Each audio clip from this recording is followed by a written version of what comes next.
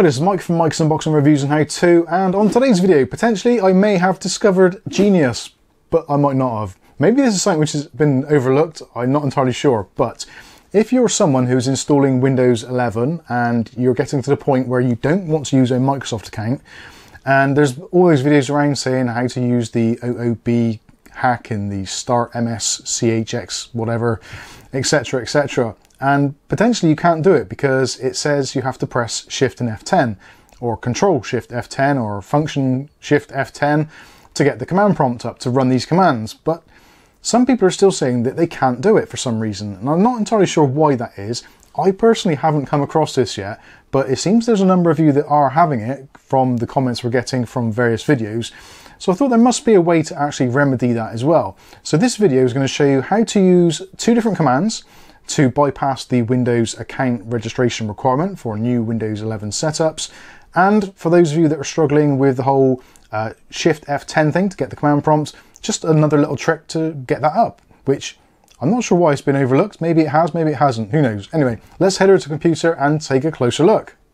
Okay, so we're on our Windows 11 setup. Now this is convenient because I've got a new PC which I'm trying to sell, so I need to do a fresh install. So let's go ahead and go through the process and we'll see if this works or not. So we'll go through all the usual things, select our options. Yes, everything will be deleted. Don't have a product key currently. So now it's going to detect the drive and also ask which version we want. So I'll go with 11 Pro because that's what I generally tend to use. And we have to accept the agreements blindly as we generally tend to. Now searching for disks. Now the disk I've got in here has actually got a Windows install on it. So I'm actually going to go through the process of preparing that. So for some of you, this may also be useful. So essentially disk 0 is normally going to be the top NVMe drive or your main SSD. So all you need to do is just delete all of the partitions on that particular drive. And it'll say unpartitioned space. So just basically clear all of it. So you've just got one entry saying disk 0. And one more to go. You don't need to do disk 1, that's our USB drive, so that's fine. So I've got our 2 terabyte drive, there we go. So that is unallocated space. So we'll click on next and we'll begin the process. I will be fast forwarding through some of this process because you don't necessarily need to see it all. So I'm not going to bore you to tears with it all.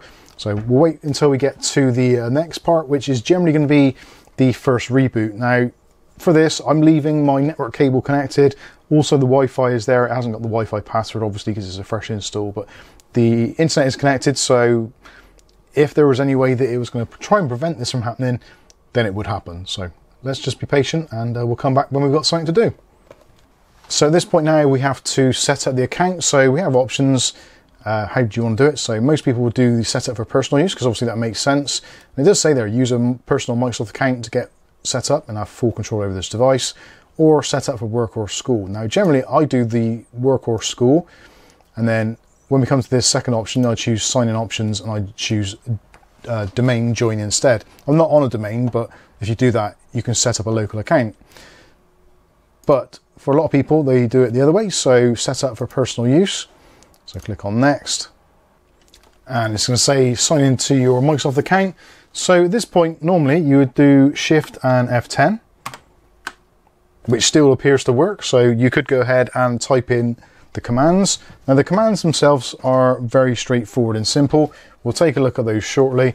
But something which I thought, if people are having trouble with this and they can't get that command prompt up, what you could do is do Control Shift and Escape, and that brings up your Windows Task Manager, which will be running in the background. So if you choose Run a New Task and type in cmd.exe and make sure that you create this task with admin privileges and click OK, boom, you get the admin command prompt. So then you can actually type in the specific things you want to do. So if you do OOBE / bypass NRO, you could do it that way, press enter and it will do the reboot. Or alternatively, if that doesn't work for some reason, you can try doing the start ms -cxh local only. And if you do that, press enter, it should just say, okay, we don't want an account. And yeah, there we go. It's going to come up with this, create a user for this PC. So that would give you a local account option. So there you go. There are 3 options you've got. So you've got the out-of-box experience bypass NRO, if it still works for you. Alternatively, you've got the start ms-cxh : local only.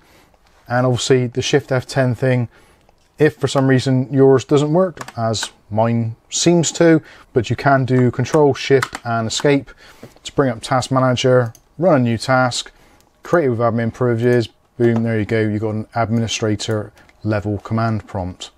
So hopefully some of these methods, somewhere along the line, you'll find this useful if you're getting stuck with one or the other. I guess it's going to be one of those things we're just maintaining a toolbox of tricks to try and circumvent the Microsoft account login. So yeah, sorry this has been a bit of a long meandering video, but hopefully one of those solutions will work for you.